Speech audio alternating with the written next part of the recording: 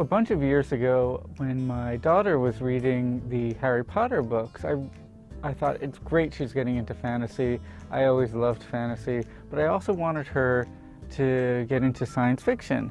And I looked around for books that I thought she might find interesting that really were of the kind of science fiction I always loved, and I couldn't find anything. And so I decided I would write one of these books. But that turned out to be really hard. I actually couldn't figure out how to do it. And the main reason was I kept bumping into my own influences. I kept writing things and thinking, that sounds too much like Star Trek, or that sounds too much like Star Wars, or it sounds too much like these comics I love. So my influences kept slowing me down.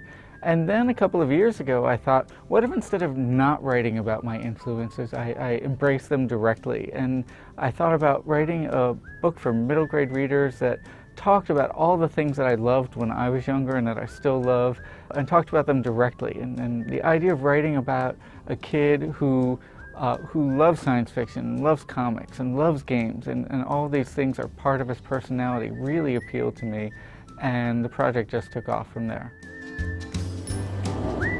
The main thing I want readers to take away from this series is a love of science fiction, a love of fantasy, a love of comics. What makes me happy is when I meet somebody who said, oh, I read this book and I didn't really know about these things before, and now I'm really interested in learning more about them.